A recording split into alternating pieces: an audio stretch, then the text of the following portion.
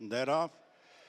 In the forerunner Japan Racing Association Tyros Stakes, it's a Group 3 over 7 furlongs, and it is the two favourites leading the two maidens.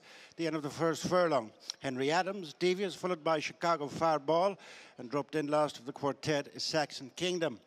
Continuing towards the 5 furlong point, and it is Henry Adams, the leader, from Chicago Fireball, who picks up the second spot from Devious with a couple of lengths to Saxon Kingdom, passing the 5. Henry Adams by a half to Chicago Fireball, moving on 2.5 in front of the third running Devious with a gap of 4 lengths to Saxon Kingdom. In the lead is Henry Adams, but only just under Ryan Moore from Chicago Fireball and Ben Cohen, stretching their advantage to 3 to 4 lengths over Devious and Gavin Ryan in third.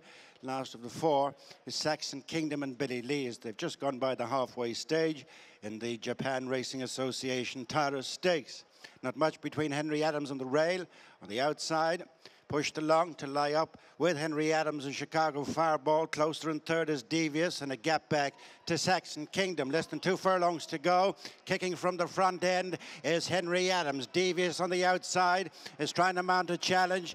Going into second place ahead of Chicago Fireball. They're away then from Saxon Kingdom. In the lead is Henry Adams by a couple of lengths to Devious on the outside, who's slowly but surely closing the gap. But Henry Adams on the inside from Devious. Henry Adams by a half to Devious, pulling well clear of Chicago Fireball and Saxon Kingdom. Henry Adams another, yielding a positive result for Team Ballydoyle.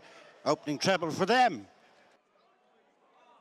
Subscribe to Racing TV's YouTube channel now to watch more great races like this.